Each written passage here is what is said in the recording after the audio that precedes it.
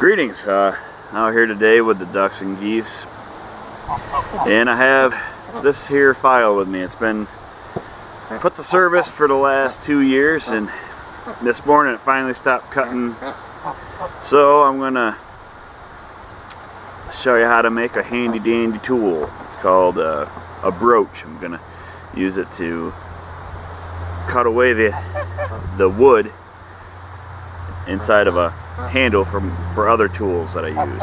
So I needed one of those, and I heard someone tell me, well, I didn't hear it, someone wrote to me and said that they couldn't figure out how to do it. I told them just drill a pilot hole and then use a broach and dig it out, put the handle in. And they told me they couldn't afford a broach, and I decided, well, here's a simple way to do it. So what we're going to do is I'm going to heat this up, hopefully melt the glue that's in here, pull that handle off. Then I'm going to heat it until it glows and stab it inside of a bucket full of ash to anneal it. And then we're going to get to work with a grinder or saw, whatever you have handy. But you're going to need a triangle file, you're going to need some sort of thing to cut it with, and you're going to need a way to heat treat it. Anyhow, let's get to work.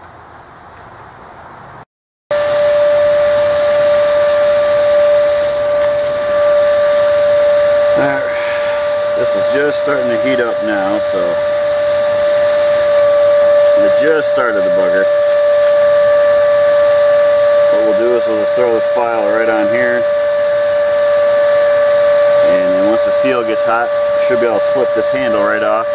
After I melt all the epoxy. This isn't the original handle to this file. I glued it on like a fool, thinking it would be better that way. Oh well, live and learn.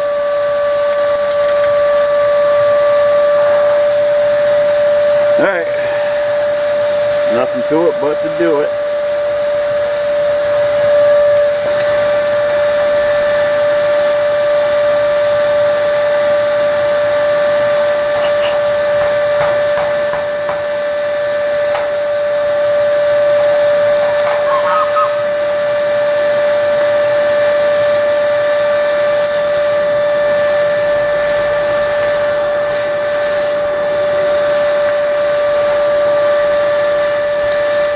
Got to heat that until it's good and hot, and then we'll toss it in a bucket of ash.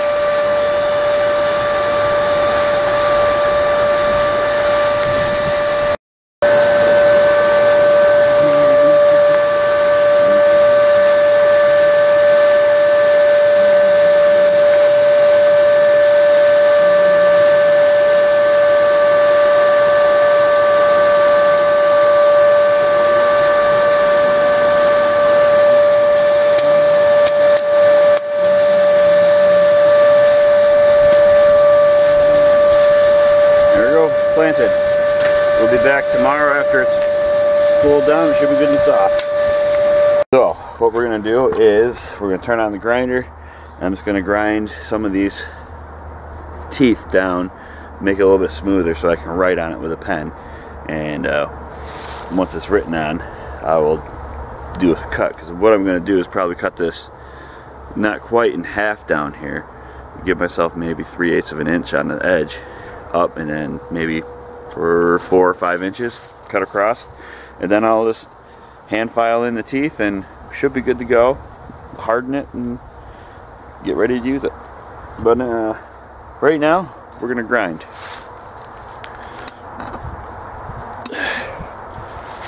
Simple pimple.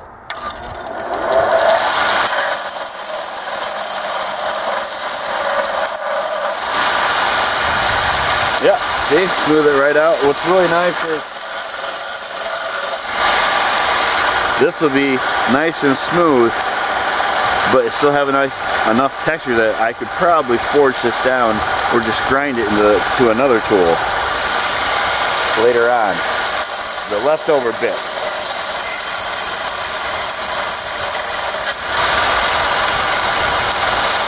Yeah. So that texture will stick. That look will stick right in there. I mean, it still catches just a little bit. but not too much. I like it. I like the way it looks. So when I could probably forge this into, you know, another little tiny work knife or a carving knife even, and still have some of that indentation, make it look kind of neat.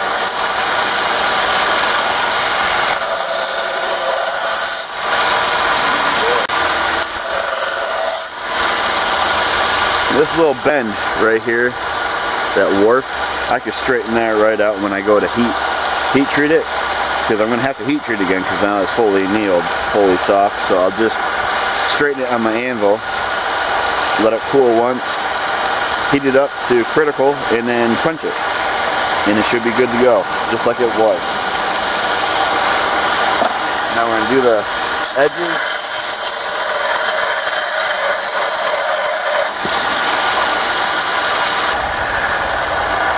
Alright, so that's all there's to it for the first grind, because all we're doing is knocking some of those teeth down, right? So now it's nice and smooth. Still really nice, sharp, hard corners, so that'll help me later on.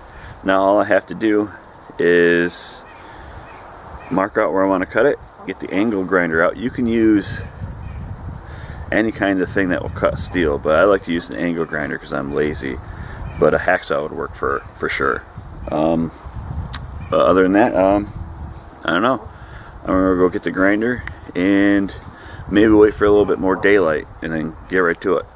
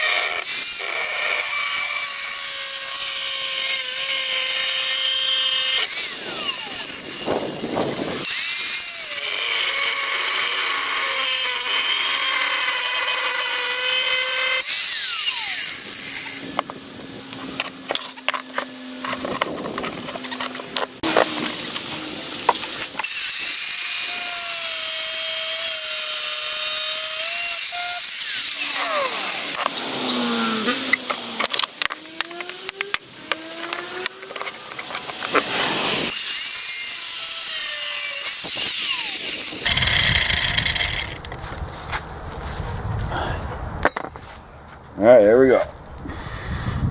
Took the liberty to start some of the filing. This is the bottom part is how it's going to end up looking. You see the crisscross patterns there in the center.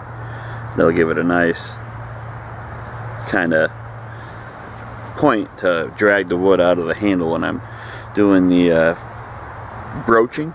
And all I have to do is just finish going at this angle up here all the way up to the rest of the length of this, and shouldn't take me too long. I mean, I did all this this morning whilst I was helping the kids out with their technology for school, but now I'm gonna come out here. I'm gonna show you how you do it. You can just hand hold this and file it, but that's kind of a pain in the butt. I mean, it can be done. I mean, I've done it multiple times, but I found that using a vise is easier, and you don't need any expensive vise. I use just a cheapo that I picked up for holding on to some leather work while I'm trying to stitch it. But anyway, let's get this going. Now the most important thing is you want to have this part kind of perpendicular to the steel. Alright, so when you push it, it has a nice angle. You don't want it to go straight up and down, because you want to have this angled backward.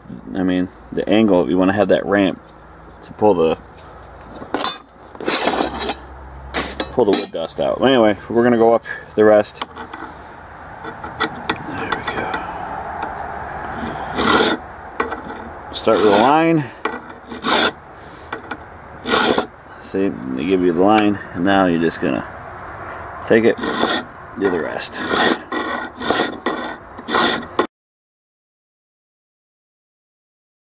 Alright, that's one side done. Now I'm going to do is just do the cross sections and we're done. So I might well, I'll show you how to do the cross section, like 1 or 2 cross sections. Then I'm just going to turn off the camera because this is boring stuff, right? Let's see what we got here.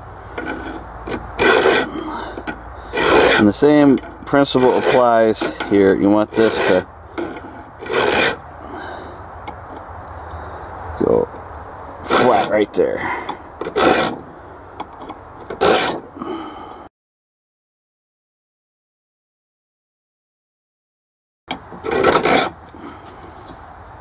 Well, that one didn't work out anywhere near how I wanted.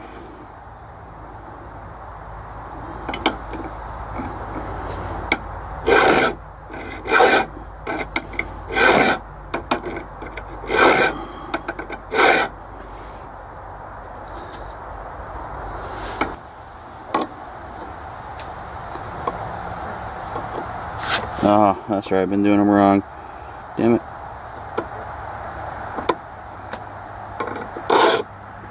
You bastard. Well.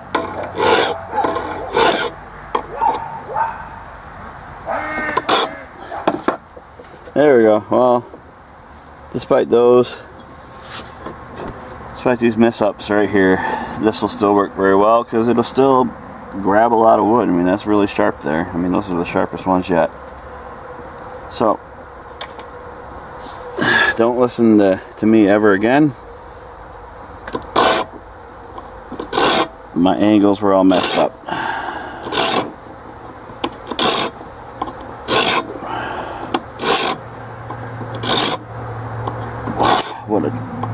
What a dolt.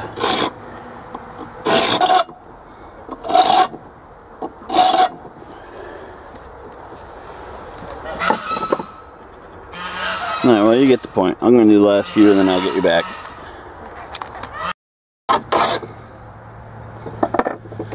Alright, there we have it.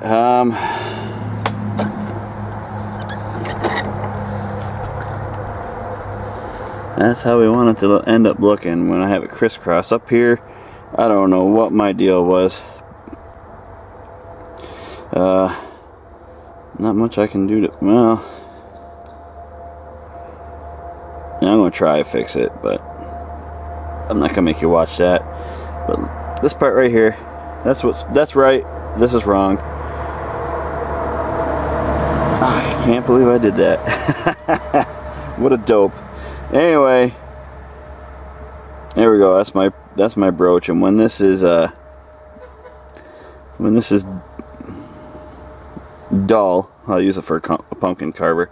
But right now, what I'm going to do is I'm going to take the sanding belt and I'm going to taper this down to a little bit more of a fine point, and then I'm going to straighten it and harden it. Maybe I'll bring you back when I do the hardening. Alright, let's get to it.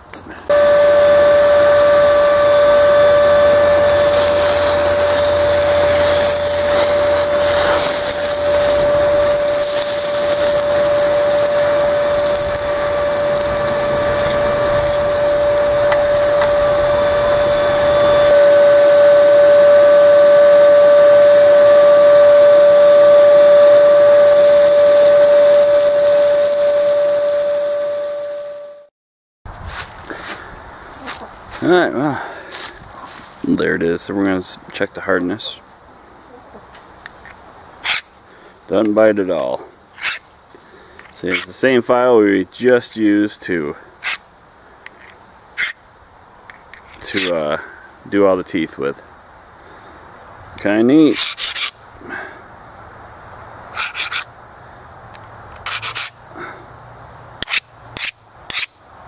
And it's still using the handle it came off of. So there we go.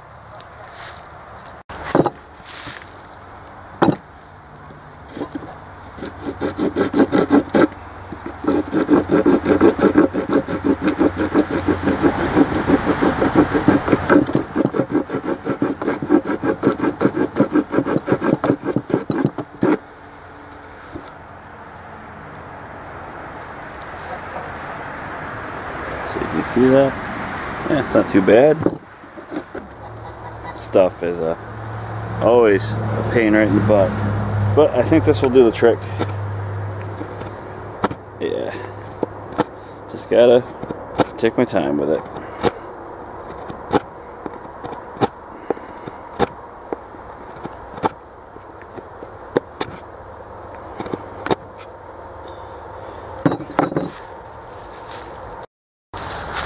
Alright, well, there we have it.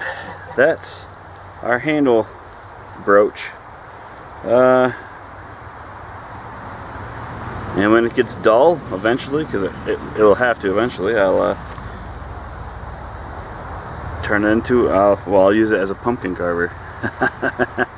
Alright, well anyway, thanks for watching, and I hope you guys go out and have a great day. Maybe make something of your own.